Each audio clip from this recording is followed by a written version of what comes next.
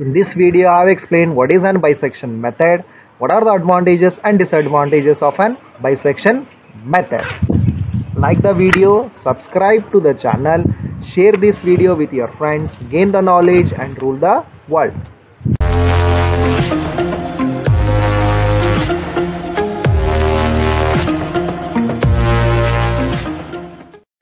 Like the video, share the video with your friends and write the comments, subscribe to the channel, gain the knowledge and rule the world.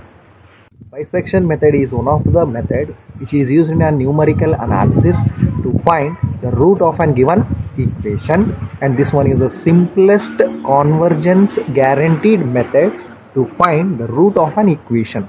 It is the simplest and a convergent method through which we can find the root of an equation. Bisection method is also known as an Bolzano or half interval or binary search method. Even it is also called as an successive bisection method. What are the merits or the advantages or the benefits of an bisection method? Let's see them one by one.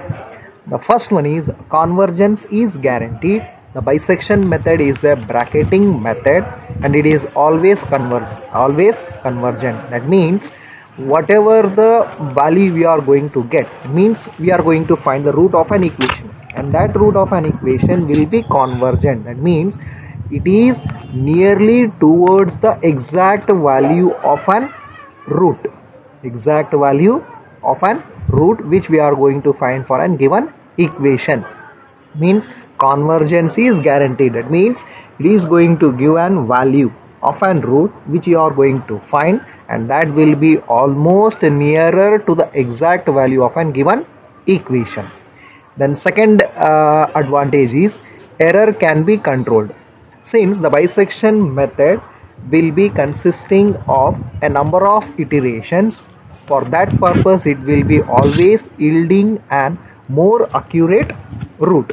That means the root will be very nearer. The root will be very nearer, since we are finding the root of a given equation by using the number of iterations. That means the number of steps which we use for the purpose of finding the root of a given equation by using an bisection method will be nearly 9 or even 10 up to 12 steps will be performing. For that purpose the root will be almost nearer to the exact root, and for that purpose the error will also be controlled. The next advantage is does not involve complex calculation. So as I told, the bisection method is the simplest method to find the root of a given equation because it does not require any complex calculation. The only calculations which we need to perform in an bisection method is just we need to calculate the average of two numbers. What average of two numbers you are going to find? You are going to find the average of two numbers where the root will be lying between. That means where the root will be lying between, the root will be lying between a and b, such that if f of a and f of b will be having an opposite sides, so those a and b values will be taking and will be finding the average. That is the formula to find the root of an equation in a bisection method. It means it does not involve any complex calculations. It is necessary to perform only average of two numbers to be calculated, and calculating an average of two numbers is very simple. Means in case of an bisection method it does not involve complex calculations. Guaranteed error bound. So this is the next benefit of an bisection method. In a bisection method we are going to find the root of an equation by using an successive iteration. Because of this successive iteration it is going to give an guaranteed error bound, and each of the error bound will be decreasing by half with each of the iterations. As we perform more and more number of iterations, the error bound is going to decrease. That means the more number of iterations, the more number of error bound it will be reduced.